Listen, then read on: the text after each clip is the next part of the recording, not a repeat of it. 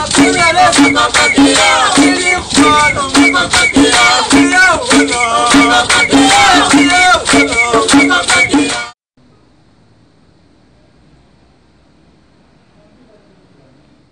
am very grateful to meet you on this platform.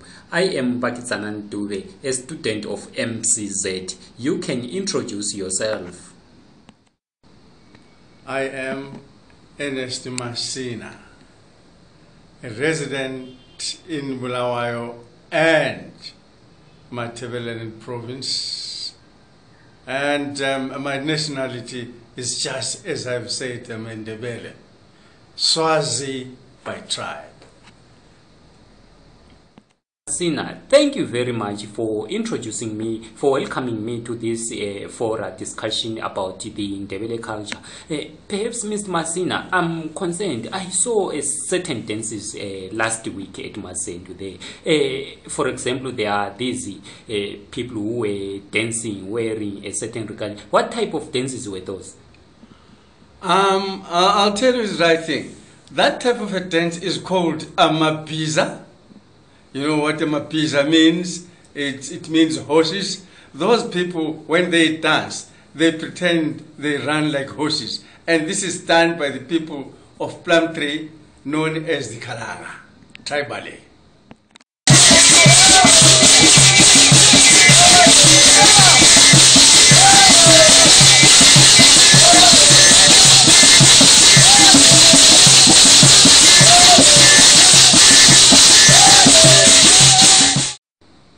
Generally, in Ndebele land and looking at the tradition of these people, what major role do such dances play in the Ndebele culture?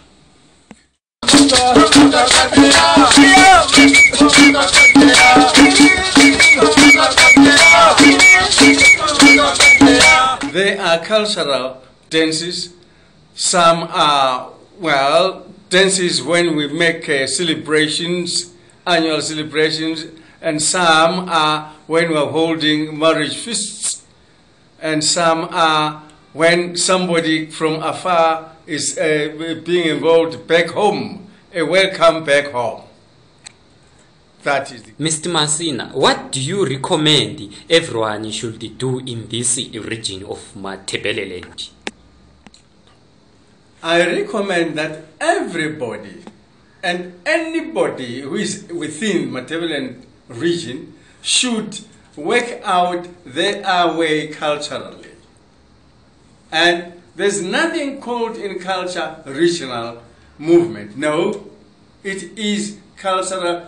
Whether you are in Ndebele, Tonga, Kalanga, you are having a right to breed your own cultural dances.